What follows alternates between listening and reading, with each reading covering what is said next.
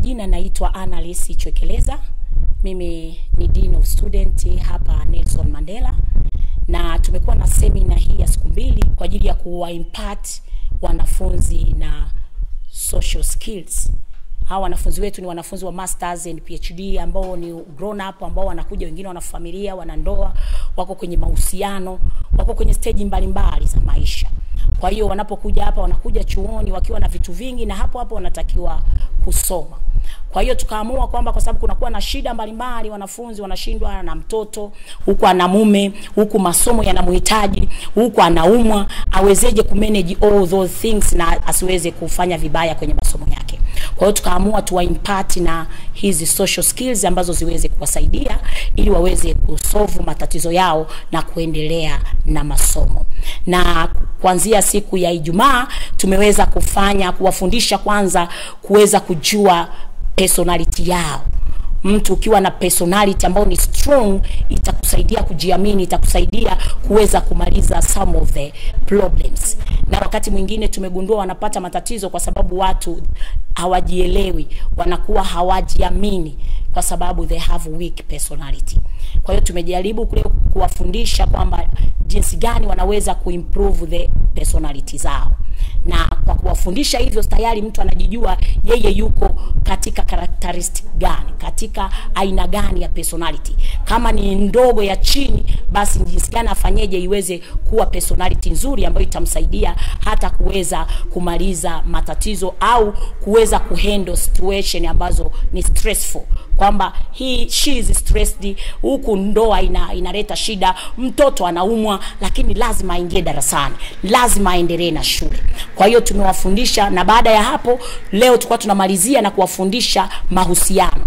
Watu wengine wanakuja chuoni, ametoka huko undergraduate, amekuja masters, amekuja PhD, kwa sababu hajaolewa anaanza kuwa desperate kwa sababu society inamwambia ukishakuwa msomi sana huwezi kuolewa. Kwa hiyo anakuja hapa anachowaza yoyote atakayetokea aolewe naye. Kumbe sometimes is a wrong person, end up unakuta anamletea matatizo na ile marriage haiwezi kuendelea, all that relationship. Kwa hiyo tukaamua tuwafundishe ili waweze kujua kwamba anataka kuolewa na mtu wa namna gani, ajue vitu gani ambavyo vinasababisha ndoa, mahusiano kuvunjika, na ajue kwamba ajiamini kwamba hata akiwa na PhD, hata akiwa na masters, lazima atapata mwenzi wa maisha. It doesn't matter kwamba anapokuwa hajafika PhD au master ndio anaweza kuolewa. Watu wana PhD, wana masters, watu ni maprofesa, bado anaolewa at a professorial level. Kwa hiyo tunawapa kujiamini kwamba anapokuja shule afanye kila analoweza, kwa sababu amekuja kusoma, lazima hakikisha anamaliza masters yake na PhD yake. Yuko kwenye ndoa na matatizo, ndoa ina mvurugano, ina misunderstanding, ina conflict, basi leo tulikuwa tuna-impart skills za kuweza kumsaidia kumaliza yale matatizo kwenye ndoa ili kuwe na amani, aweze kusoma na kuendelea na maisha. Kwa hiyo hiyo ndio tulikuwa tunafanya leo, na baada ya leo tumeona wanafunzi wetu wengi wamefurahi, kwa sababu wako wengine walikuwa na matatizo ambayo tulikuwa tunayazungumzia, na wengine wamejifunza kwamba huko watakapoingia kwenye mahusiano, kwenye ndoa, wala hawana haraka ya kufanya hivyo. Na tumekuwa na wanafunzi ambao wametoa testimony zao ambao ni jinsi gani waliweza kuhandle hizo stress zote walizokuwa nazo, na bado wakaweza kuinnovate, wakaweza kugundua, wakaweza kufanya ubunifu kwenye study zao za research za masters na PhD. Kwa hiyo tunaona kwamba hii seminar ilikuwa nzuri sana na ilifaa sana na ilikuwa ni wakati wake. Na tunapenda kusema kwamba itakuwa inafanyika mara kwa mara kwa ajili ya kuwasaidia wanafunzi, sio wanafunzi tu, hata community around us. Kwa sababu kwenye chuo chetu tunayo counseling unit ambayo inadili na kuwatoa ushauri kwa ajili ya wanafunzi na wafanyakazi, hata watu wa nje ambao wanaweza kuja wakahitaji ushauri wa mambo yote ya kisaikolojia, ya ndoa, yoyote ambayo mtu anataka kupata ushauri, anaweza kuja kupata ushauri. Tulitaka tuanze kwanza kwa watoto, kwa female students.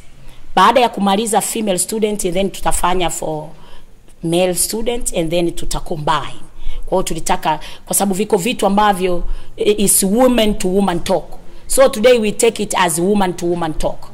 Kwa hiyo hatukuona is necessary kwa mwanaume kwanza kuwepo, is woman talk. After that, kwa sababu kuna vitu ambavyo ni vya wanawake, sisi kama wanawake tunatakiwa tujijenge, tujengane. so that we empower ourselves. Mwanamke mwenzio unamsaidia mwanamke mwenzio, na yeye ainuke na yeye aelewe, apate uelewa wa jambo fulani ili aweze kufanya vizuri. Kwa majina naitwa Prudence Masanga, ni makamu wa rais wa serikali ya wanafunzi ya Nelson Mandela University.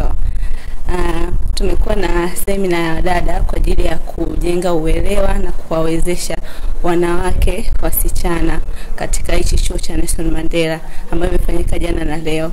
Leo tumekuwa na somo kuhusu mahusiano na ndoa.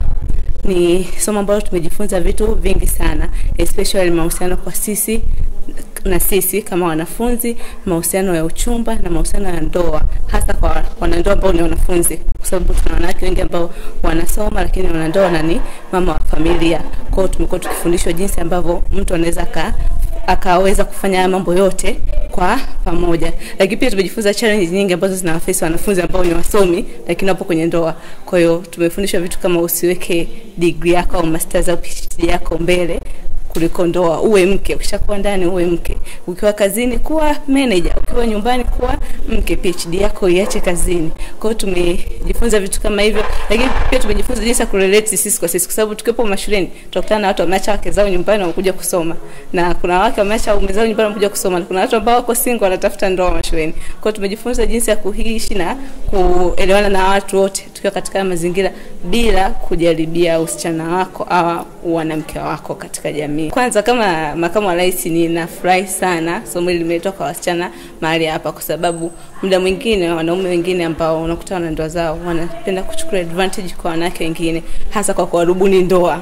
Sababu unakuta wasichana wengi wakifika umri wanakuwa umri umeenda kwa wako tayari kwa ndoa. Kwa hiyo kwa masomo kama haya imewafungua macho, wanaona dunia kwa upana zaidi. Kwa mfano tuambie sio lazima uolewe ukiwa hapa, bado unaweza kusubiri, umri hauna shida.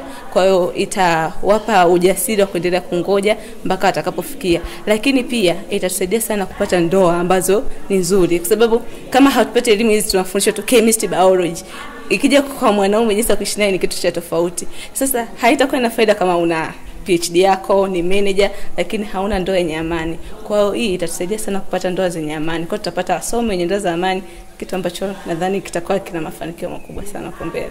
Kwa jina naitwa Atebembela John Kasenene, ni mwanafunzi wa masters katika chuo cha Nelson Mandela. Nipo hapa kama naibu waziri wa afya na masuala ya kijinsia. Leo tumepata fursa ya kuhudhuria hii semina ya wanawake inahusu kuelimisha na kuwapa nafasi ambayo inaitwa Women Empowerment. Hii ni siku yetu ya pili. Mada yetu kuu kwa siku ya leo ilikuwa ni kuhusu masuala ya mahusiano, kwa sababu imekuwa ni changamoto katika vyuo vikuu, hasa hizi high institution.